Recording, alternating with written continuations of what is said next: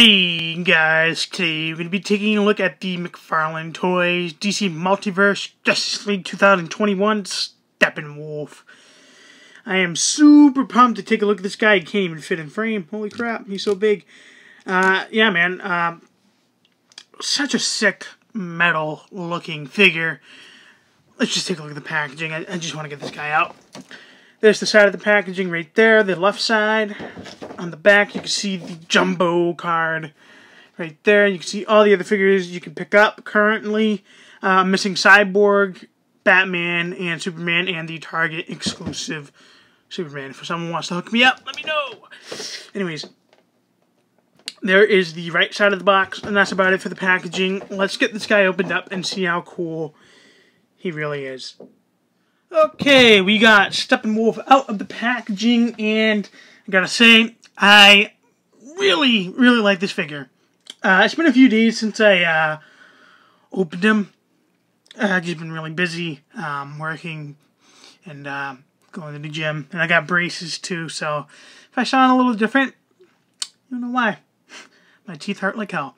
Anyways, let's take a look at the accessories. So he comes with the base, which he needs. The leg, the joints on this figure is a little loose, and the feet are so small that sometimes it's hard to get him to stand in a dynamic pose, which kind of sucks. But here is the card. That is an epic card.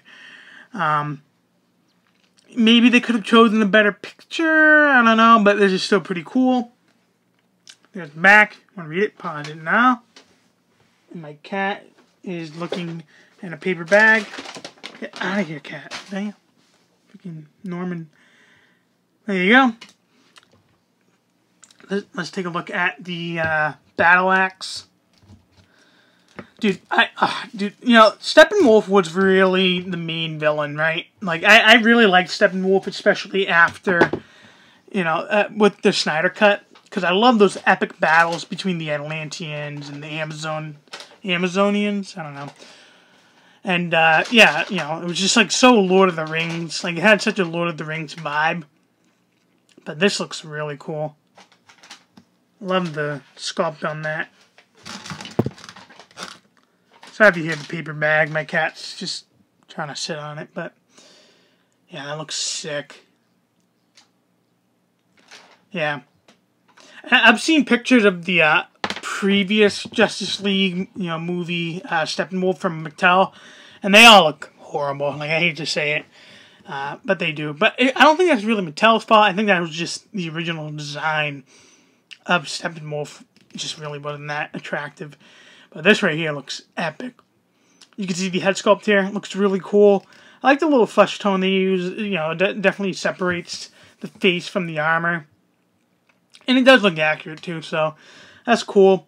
I like all the spikes around his head, and even this looks cool. It would have been cool if you could take it out. That would have been nice, but still, looks really sick. You know, some of the spikes aren't pliable, so they will poke you in some spots, but you can just see how loose that arm is. Look at that. That's really unfortunate, but yeah, looking at the back, you can see some muscle in there too, which is cool. You can see shoulder muscles and stuff. I really like the hands on this guy too. That looks really weird. And he holds the battle axe pretty nicely as well. But yeah, just look at this piece, man. This is really something else. Like, this is definitely going to stand out among all the other figures from the Justice League movie. I still haven't found Superman, Batman, or Cyborg, which I'm really getting irritated by, but it is what it is. But yeah, this looks really stellar. Unfortunately, the articulation's a bit loose, but, you know, this sucks, but the head will look side to side. You can get some head tilting in there. He'll look up a tiny bit. He'll look down a tiny bit. You get the arms to ratchet out like so. That's nice. You get the full 360 in there. And then you can get, there's a bicep swivel. And then, because this rotates as well, this is entirely its own piece. There's a butterfly joint in there. but you can get this to rotate, and you get the arms to bend, and then get those to rotate as well. He has the hinges in the hand, and they can swivel, I think. They can, but it's kind of stiff. Yeah, no, I mean, yeah, I don't know. Anyways, you can get them to go that much forward, that much back. I do not like how that clicked. You get some side-to-side motion and rotation, so that's really cool. Hip joints will move out like so. He will kick out like so, which is nice. Back quite a bit. He has the McFarlane joint, so you can get... There's no rotation in there, which is kind of weird. You can get the legs to hinge up like that, and that looks really good. And then you get the weird feet. So you can get the ball jointed hinges, and then you get these individually articulated toes, which that's one of the reasons why he has a hard time standing, because it keeps moving. But yeah, very small feet for a very large figure, so he definitely had a harder time standing up. But luckily, McFarlane does, you know, back up their products with display bases. So I'm just gonna bring this closer to me so I can pop this in a little bit easier. There we go. Alright, now let's do some comparisons, and then I'm going to log off. So there is Steppenwolf there. Taking forever to stand. Oh my god. Oh, come on, McFarlane. Why you make the feet so weird? Yeah, and also, you know, it's the ball joints too, but... Anyways, so here is the other Mega Fig from the wave. So there is Darkseid. Obviously, you know, isn't Steppenwolf like Darkseid's nephew or something? I don't remember. But in the movie, I think he's just his, like, it's a, you know, little worker, little helper.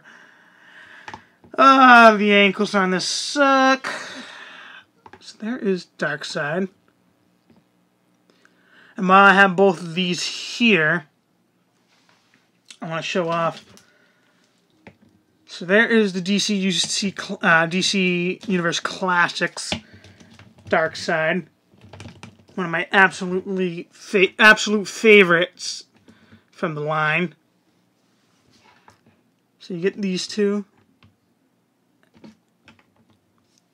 So, and then I got the DC Universe Classics Steppenwolf.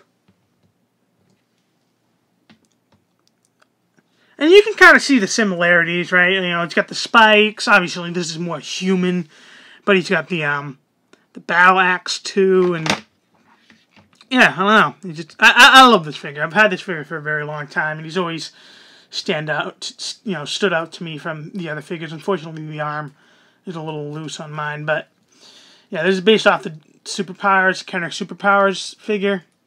But yeah, very apocalyptic looking figure, and I really like him. But yeah, definitely doesn't scale very well with him. So you get that. Steppenwolf, good band too. Anyways, so you get those guys, and then oh no, now he doesn't want to stand. I'll just leave him like that, and then here is the Flash, and the only other figure I have from this whole thing, Aquaman. Still had that scuff on his head. I put Wonder Woman back on the shelf, so no Wonder Woman. But yeah, so far so good. Seriously can't wait to get the other three figures. Oh my god, I'm dying to get them. Anyways, hope you guys enjoyed this review. If you did, you know, do all that good things. Leave your comments. What do you think about this figure? To be honest, I like the figures. When it comes to the figures, I like Steppenwolf more than Darkseid. I'm just gonna say. I know a lot of people are gonna say they like Darkseid more. I don't know. I think mine, with the quality control issues, and then, you know, just Steppenwolf looks cooler, right? He looks more metal. No pun intended. But, anyways, I'll see you guys in the next video. Peace! Thanks for watching.